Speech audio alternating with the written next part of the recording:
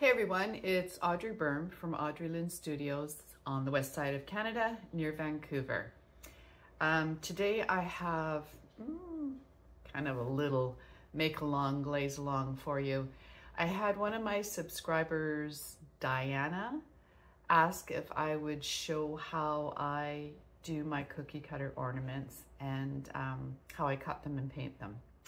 So that's what this one's about. So what we're doing today will be the candy house. And I also do them in the green color. But today we'll be doing the blue one. So, yeah, all right, well, let's go. Okay, so here I have a piece of Plainsman 340 clay, and I had rolled it out to 1/4 inch and compressed it with the rib, and then flipped it and compressed it again. And this looks like this because I was cutting out snowflakes already on the outside of it. So I thought this would be a good time to just quickly film how I do my ornaments. So I take cling wrap,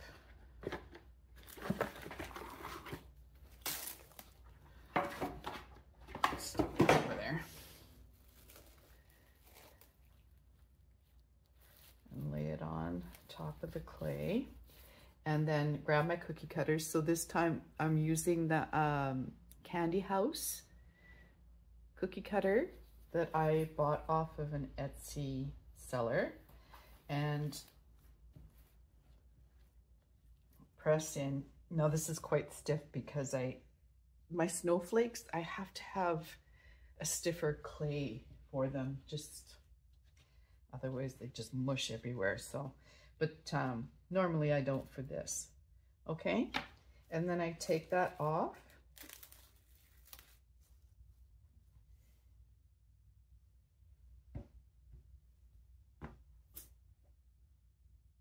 This worked out a lot better with stiffer clay. Maybe I should do that all the time. Okay, so there's the candy house.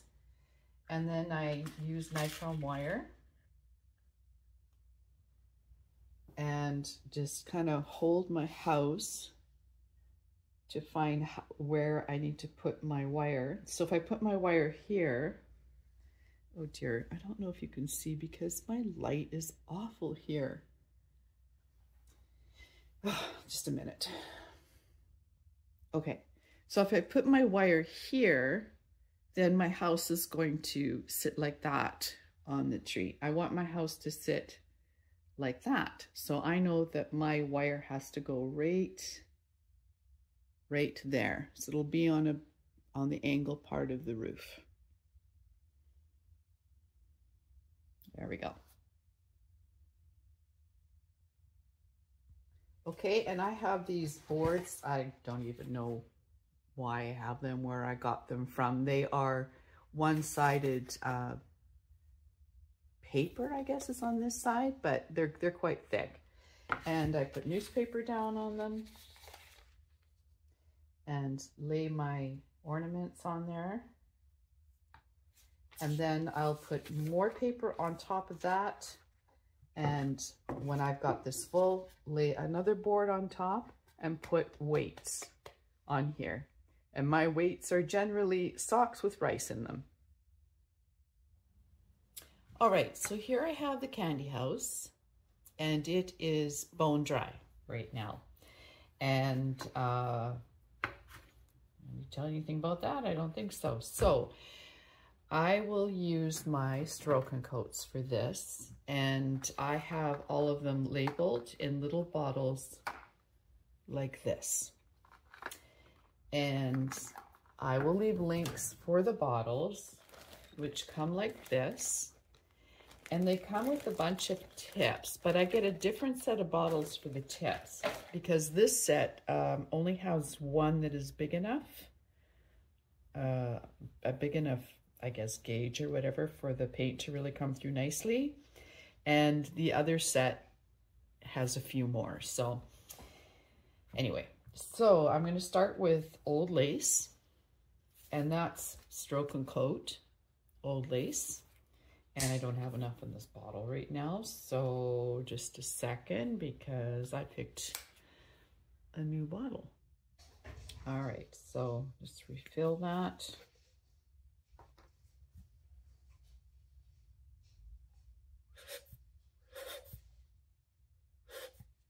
Come on. Oh, for goodness sake, I guess I should have been prepared, eh?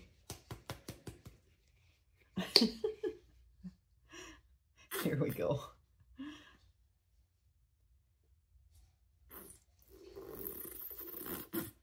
Ah, there's plenty in there. Oh,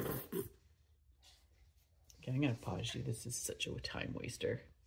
All right, it was a little thick, so I just added some water and thinned it down a bit. So the bottles come with these little caps, which is awesome.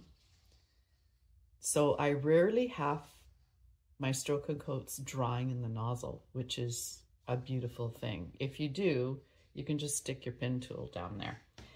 All right, and one of the, so I'm not sure if you can see that. So this is my little water nozzle thingy. And for big areas, I use this, I don't know, this green one, and it's quite large. Anyway, so just kind of twist that on there, and it stays on really nice. And then I generally, I'll do this here because I'm going to zoom in when I edit. Make sure that it comes out nice first, and that all the water's out of the tip. There we go. And so here we go. So just give it a little squeeze. And I don't even get really close.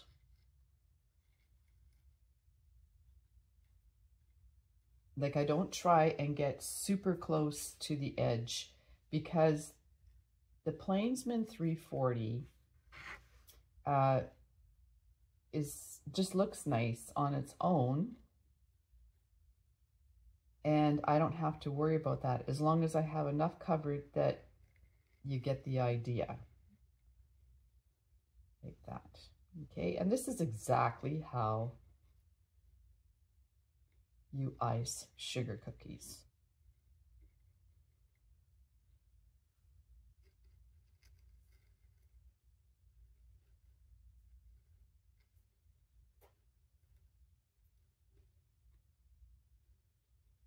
So for narrow bits like that little bit there, I either will leave it, or I just ease up on my pressure and use the paint that is just on the tip of the nozzle. And here, I'm not even going to worry about it.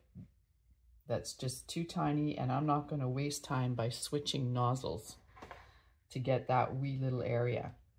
Okay, so this is also snow on the roof. And let's it down to here. There we go. And the other one that is snow is over the doorway.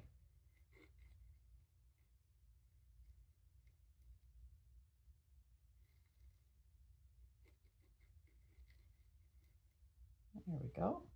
And that's that for the snow. So then what I do is, now normally I'd have like 10 of these and just do all the old lace first. Or I've got all different kinds of ornaments and I do all the old lace on all the ornaments that, you know, require it. So I'll take this off, put this little cap back on, and then I will have a bowl of water with an empty bottle, suck up some water and clean that out right away. And really, let me just switch my, there, like that. And if you find that there's anything left in there, they do provide a little brush, but really, that's all it requires for me.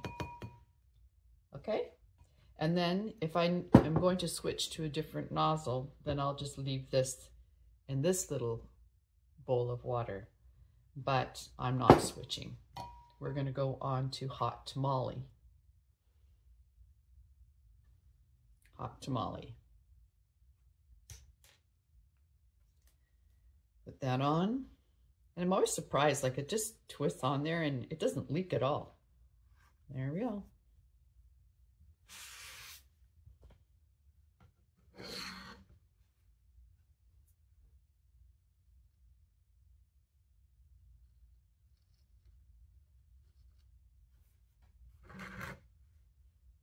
So this is the candy cane on the side of the house. Oh shoot, see? I forgot. Those are going to be old lace. Yeah, it's okay. Doesn't take much to go back, but it's just such a time waster. It is November right now, and I am freaking out. Okay, anything else red? No. All right. So take that off. Put your cap back on. You know, the one that I hucked over here and I can't find, and I found it.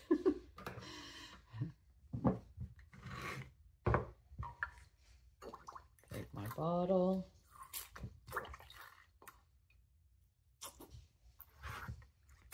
So I'll suck up some water and shoot it in the nozzle part, and then I'll suck up more and stick it right in there.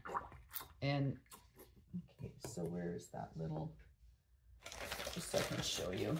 They do send these. I use something different, but they do send these because it's like, these are too big. These are for the bottle as far as I'm concerned. All right, and they don't really send you one for the nozzle, but I don't know if any of you got this with your pottery kits, but it works like a charm. I like that if you ever need one. I'll try and find a link for that, but okay. So what am I gonna do? Yeah, go back to old lace.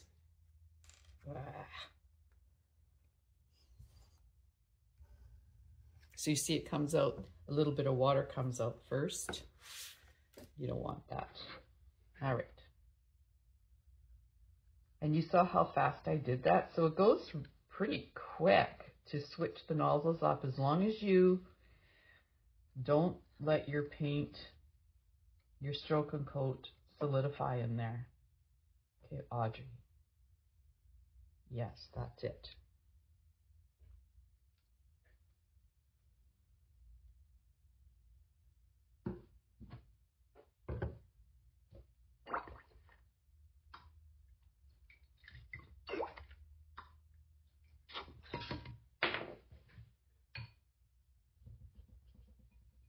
So you can see that it's just this switching back and forth, the nozzles, or like cleaning out the nozzle. You don't want to be doing that more than you have to. So you're going to, for sure, have these all lined up. Okay, so the house this time I'm going to make Sea Breeze. Generally I use Sea Breeze or Sour Apple, but of course it doesn't matter what you use. There we go. And put this down here so you can see it.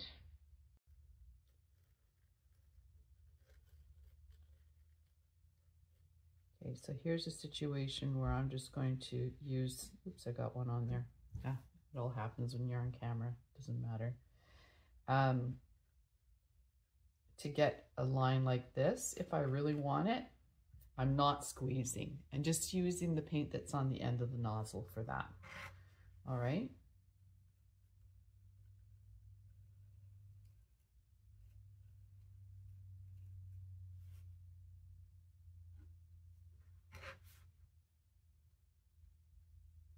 Easing up on my nozzle, on my bottle. There we go. Okay, so, and if I stay a little ways away from the edge, then I don't run that risk of it. Oh, what am I doing? Sorry. I don't run the risk of it running into the groove. Although if it runs into the groove, let it dry and scrape it out. It's no problem because you have a bone dry piece here. All right.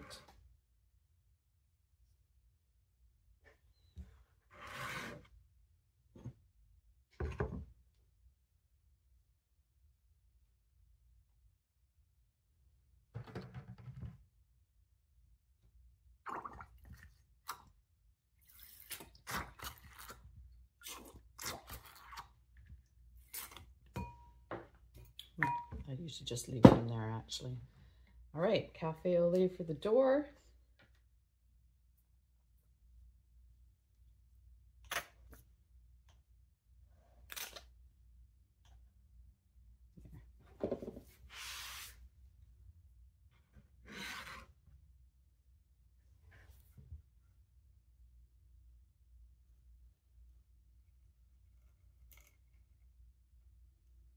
So I was pretty stoked when I found this little candy house on Etsy, and I will leave the link.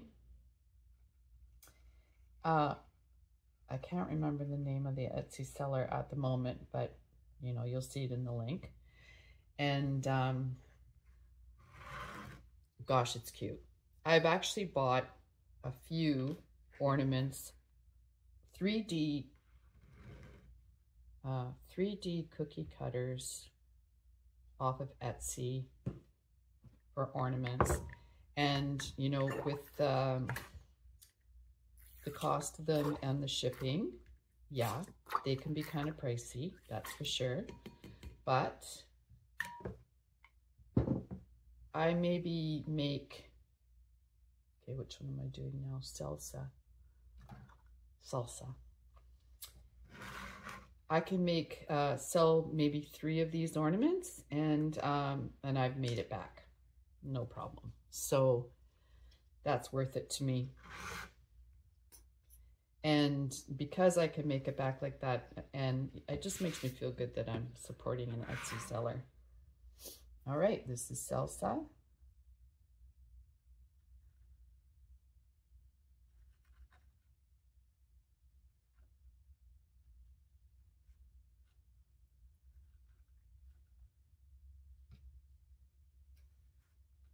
Test over here. Something's going wrong. Don't keep it hovered over your piece. You have a blowout or something. All right.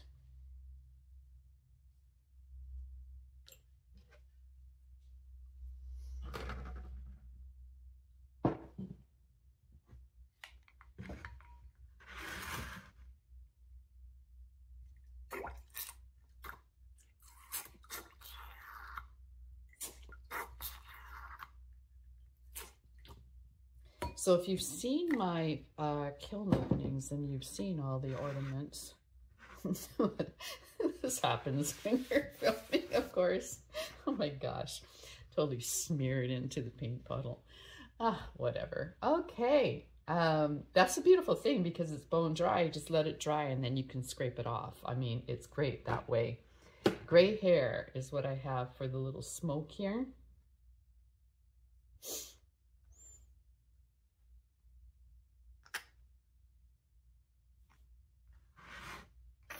And normally I don't keep moving it because I'm showing you that I keep moving it.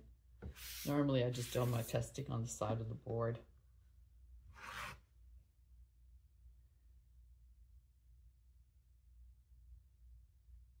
There we go.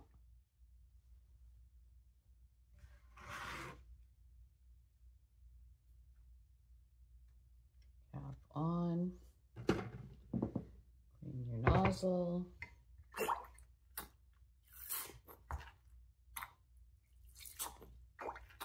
So what do you guys make for ornaments?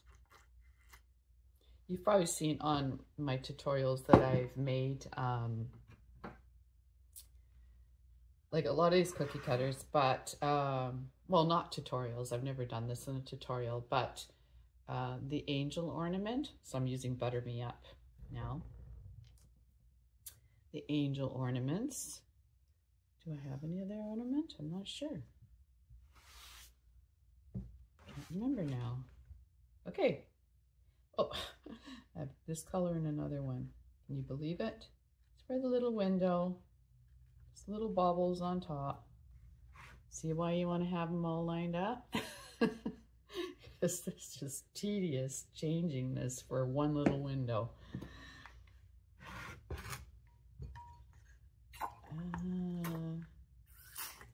Yeah, I don't think I have any other ornament that I can think of.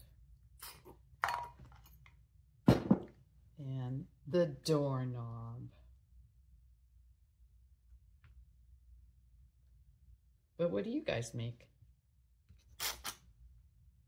I mean, I've seen some of you on tutorials, but some of you don't have a channel, so I haven't seen it. And in here, I just flood it. There. Okay, so it's done. And this will completely dry. If I want to fix this little thing that I made here, then I can just scrape it off with a needle and put more hot tamale back on there. And I single fired these. So generally I put them into my slow cool program firing. But they are single fired, which makes them go faster, and I love that. And because they're on a nice looking clay, you know, I can lay them right on the kiln shelf, which is really awesome. What else do I need to say? Yeah, and I'll just put like a string. I can leave a link for that string too. I got it off of Amazon. It came in 3 different colors in the package. So there's jute, a kind of a beige color, and a black color, which is really nice too, like for my trains and so on. And